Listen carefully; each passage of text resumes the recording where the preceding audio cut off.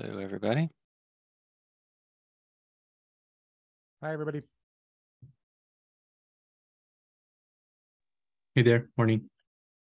Hello, everyone. Hey, Mom. Happy New Year. Yeah, Happy New Year.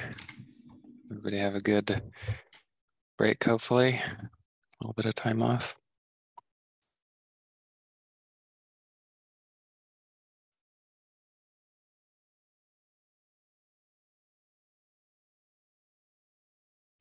It's always good to hear. I guess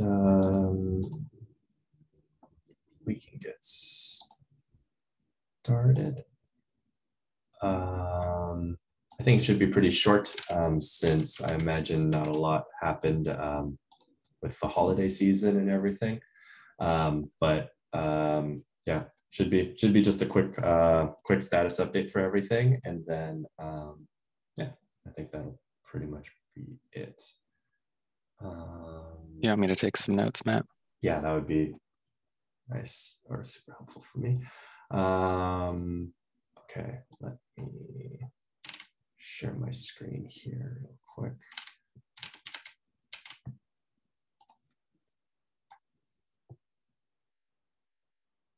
If I can find. There we go.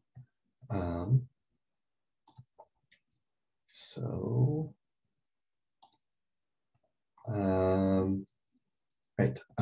So I guess we'll start everything off. Wanted to do a quick status report about 325 and then talk a little bit about 326, though that not all of the feature set has quite been decided there. So it might be a little early to really talk about that, but I think that'll just kick this off.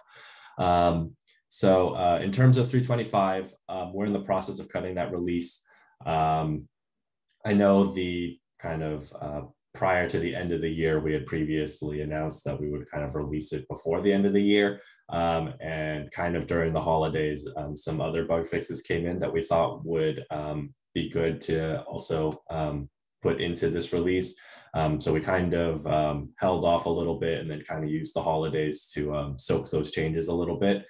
So we're a little bit late on that timeline in particular, but I think that kind of those fixes will be worth it. So I guess in terms of more details about what those fixes were, there were some improvements for upgrading Calico in large clusters. So I think there were some issues where there was some service loss and some other things observed in really large clusters, and so we made some improvements so that that would work better in these large scale clusters.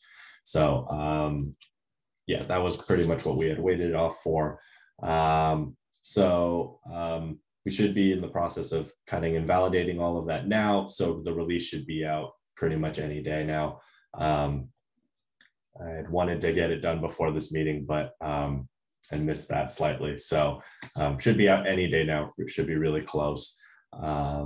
And I think that's it in terms of 325. I'm not sure if anybody else has anything that they're thinking about for that. But if not, I'll talk about 326. So for 326, there's not too much in terms of updates since we last chatted about this. So I guess kind of as a rehash, a lot of the features that were originally slated for 325 and then got pushed out because we decided to focus more on the product stability for 325 should land in 326. So some of those features include separate security permissions for Calico node and the CNI. And so that should add more granularity to those, like the security profiles for those.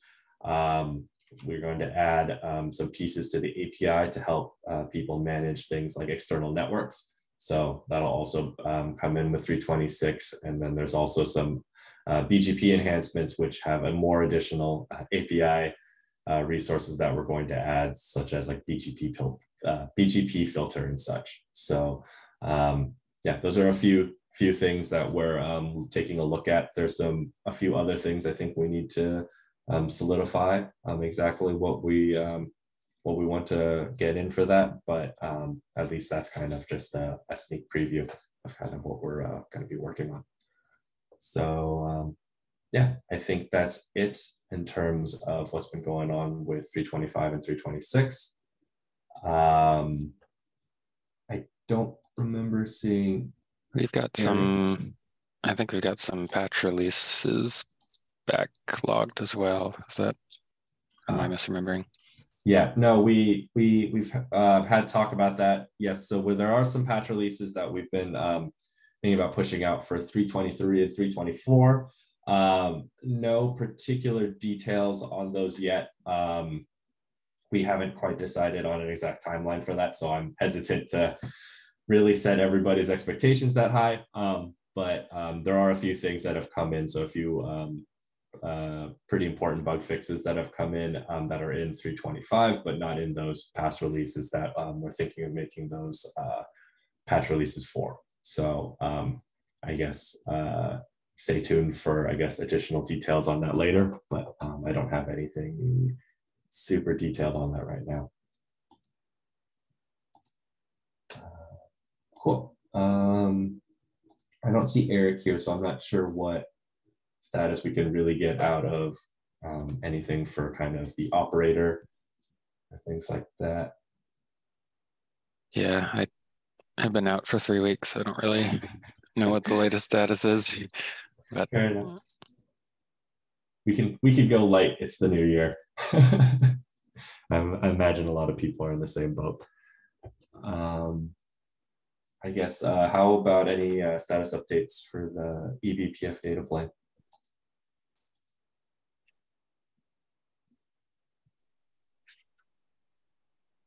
Can't think of any major ones. I think mainly been working on bug fixes and things there.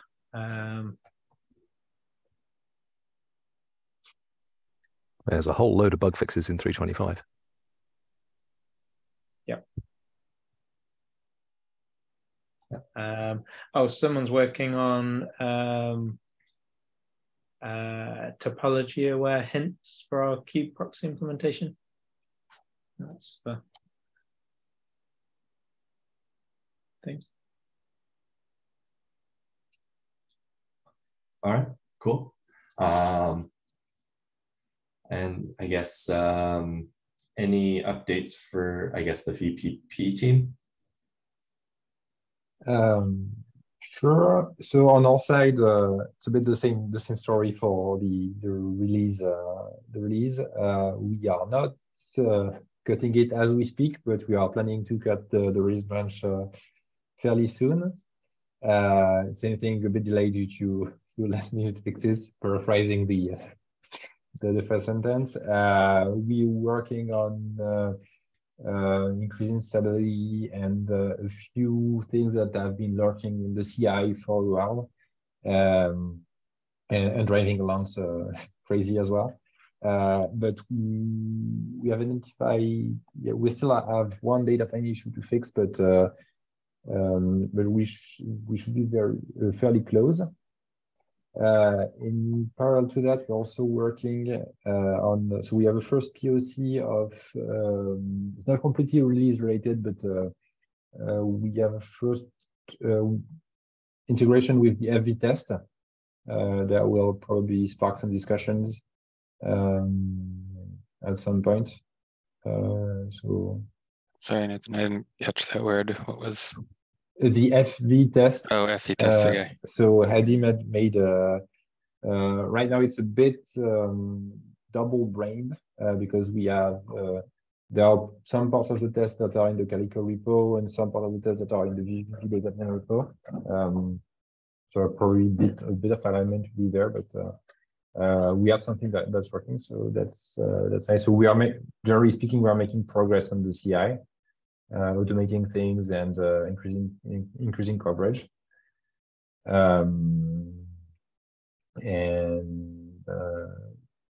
that's mostly it. And also making we're doing a bit of a round trip around the documentation to see if we didn't miss anything. The same thing, release season.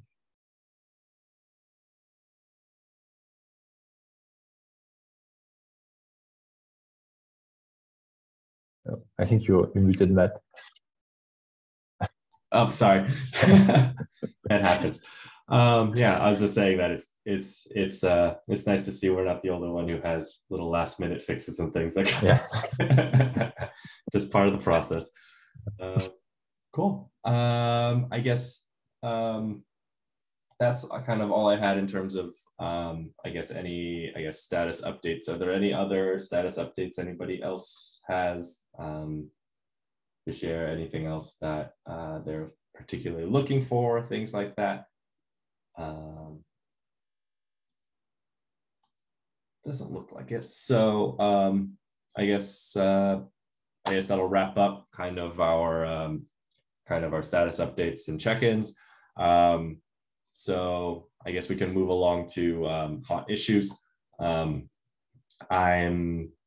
gonna be honest, I don't particularly have any real hot issues for this meeting, or nothing in particular really. I've noticed that there have been a bunch of issues along certificate management. So a bunch of different issues with kind of expiring certificates and keeping those up to sync with Kubernetes, or providing custom certificates and making sure that those stay updated correctly with Kubernetes. So we may have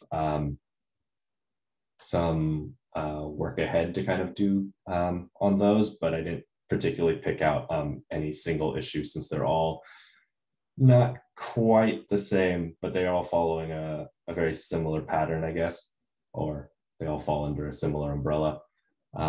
So I have noticed those, but other than that, I don't have anything else I'd really like to point out here. Looks like we've got a bunch of folks on the call here, and maybe we should just open it up. Say hi, thanks for coming, and do like, is there do you have any questions or topics that you guys wanted to discuss on this call? What brings you today?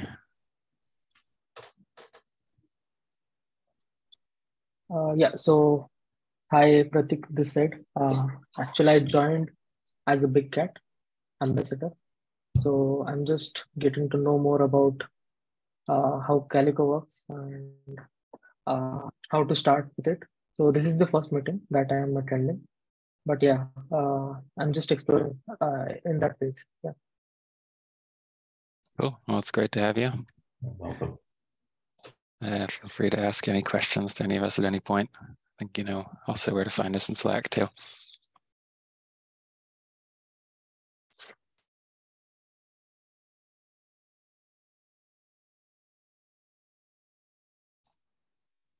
Anybody else have anything they want to share? Anything else? Hello everyone, this is Aman here. This is my first meeting joining Calico community, and basically I've gone through Calico Slack channel, and I've shared my issues related to Nomad CNI that I've got answers from Mr. Laz Robson and Sean Crampton. Thanks for the help. I really appreciate your help, in fact. So basically, my research was first started with implementing CNI with Nomad, but now my research is going through implementing those policies which Calico offers. So I would like to know if there is any help which I can get for implementing those policies, because I'm having some issues regarding Nomad, because Nomad is not using those labels which Kubernetes offers, but so how we can enforce those policies with Calico inside Nomad. Basically, that is my main issue right here. So if anyone can help on that, it will be very great. I don't know a ton about Nomad. Does it have a concept of labels or like metadata like Kubernetes does?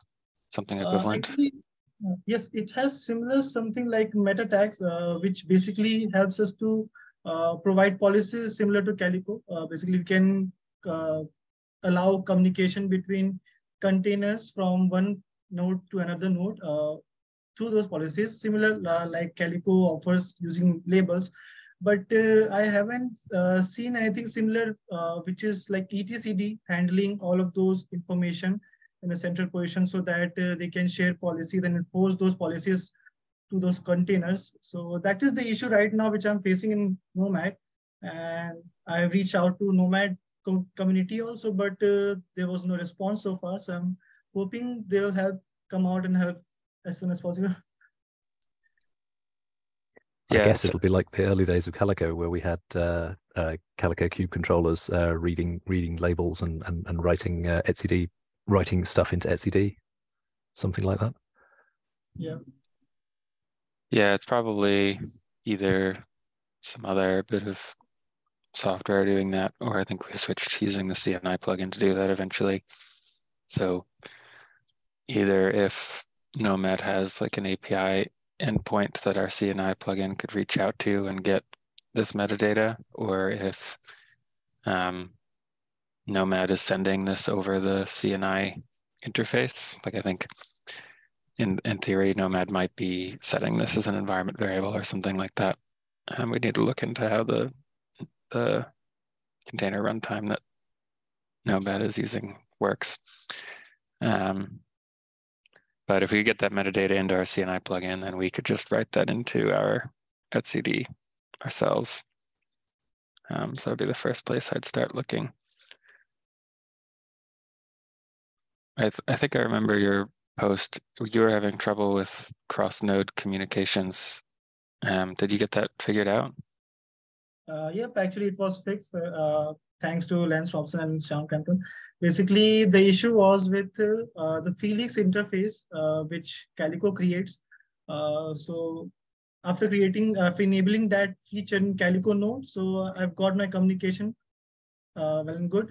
So basically, the issue was first like Nomad was working when I'm connecting my Calico pods, Calico network over local LAN, but when I switched over to WireGuard VPN, second interface, so it stopped communicating, stopped pinging each other. So then I reached out to Slack community. They helped me out, and enabling that VXLAN interface, that communication started pinging. So glad that you helped, guys. Yeah, you're welcome. Yeah, I think just to echo what Casey said, I think my first approach would be to add a line of debug in the CNI plugin to just print out the raw environment variables and CNI config struct that gets passed to the CNI plugin, because there's a good chance that Nomad is already passing the information that's needed. But obviously for Kubernetes, all the environment variables start with cube, blah, blah, blah, or that sort of thing. Whereas if Nomad's passing anything, it's unlikely to be calling its environment variables cube something. It'll have its own set of MFARs. And then hopefully those would either give the data that you need immediately, and it could just be added into the workload endpoint, which is Calico's kind of internal data structure that we use to represent a pod or a container if you're in an environment that has containers rather than pods, or even a VM if you're in something like OpenStack, or code could be added to go look that stuff up. I think start a conversation in Slack, and if you get stuck with any of this, and we'll help you out. Yeah, thanks. Hey Eric, I saw you sneak in there. Hello. How you doing? Okay. Well, I guess not to put you on the spot, but are there any updates, I guess, for the operator? I don't think so. I've been not focused on that exactly. I mentioned Casey, I would be late to this meeting in Slack, but and that I didn't know of anything. I mean, Matt or Casey, you can, or well, Matt, I think you'd probably have more knowledge on anything for operator. Oh, yeah, I guess I do remember now that we did just cut some patch releases for it, and one of the big, I guess, things that went into that was some improper handling for some CIDR ranges. So we did just cut, I guess, a 1.27 dot, I want to say 8 and 128.8. So You said, are you referring to that thing that fix that I put up, and then I think yeah, you or yeah. Renee picked? That was it wasn't CIDR, it was port ranges. Port ranges. Okay, gotcha. Yeah. I think there's some patch releases pending. Some have already gone out for some of the high scale work for big clusters. So there's one mistake in there where we'd made our Prometheus services cluster IPs instead of being headless, and that caused kubeproxy to render some really big IP tables rules, which were totally pointless. So that was one thing, for example.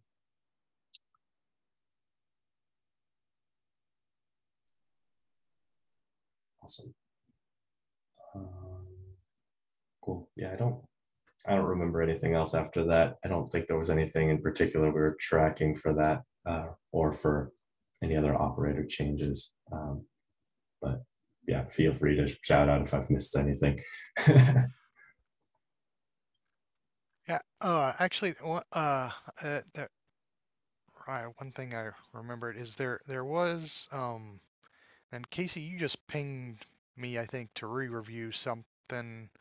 Was that with the CSI I think that is node what it driver? is. Yeah. Yeah.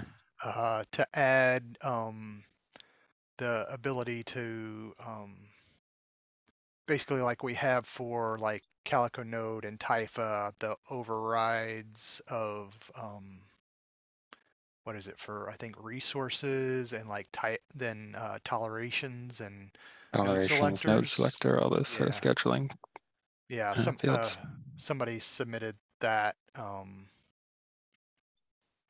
yeah, I guess we had reviewed it, and I guess it got out of date, and we need to review it again. Yeah, I pinged you assuming that it would be a small amount of work because it looked like you had already given it approval and it just needed to be rebased and skimmed. Yeah, I haven't gotten back to that yet, but yeah. So that's a nice addition that was missed from before. All right, I think that's all I have now. That's great. Thank you. That was way more than I would have had. So thank you. Cool. I guess there's not too much else. I guess before we kind of continue on, does anybody else have anything they want to share? Reasons that kind of dropped in today, anything like that? If not, I think kind of the last couple things we usually cover are, I guess, any Calico heroes. First Calico hero for the new year. Anyone have any nominations?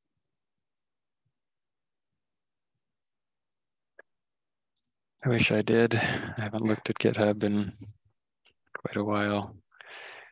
I do have at Cyclender on GitHub. They they dove into the Linux kernel code and figured out that IPv6 VXLAN is not supported on kernels below 3.12.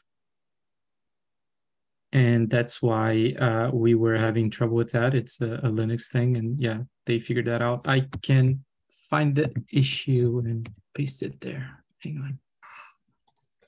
Awesome.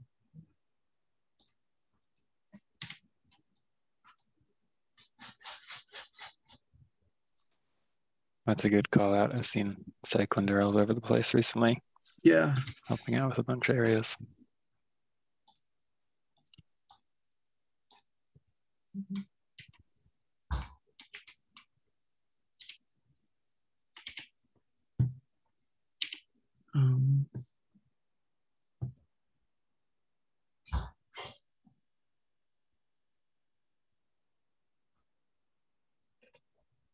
Hang up. What happened?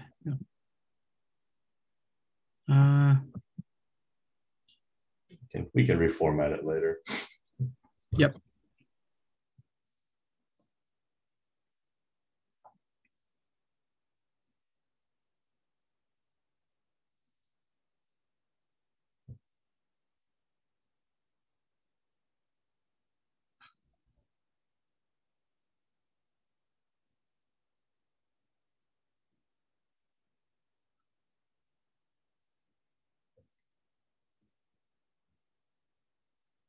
Awesome.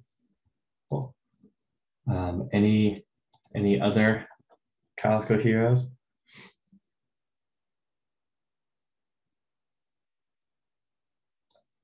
Does it look like it? So, okay. I think that just about wraps it up. I don't think we have any demos for this meeting. So yeah, unless there's anything else anyone wanted to talk about, I think we could call the meeting here. So going once. Oh. It's very nice to see you all again. That's all I had to say. Gotcha. Okay. It's been a while. Cool. Yeah. So yeah, it's good to see everybody. First time this year. Hopefully not the last. And yeah, we'll catch you guys all later. So thanks for coming, and we'll see you guys. Thanks, Matt. Thank you. Later. Thank you. Thank you.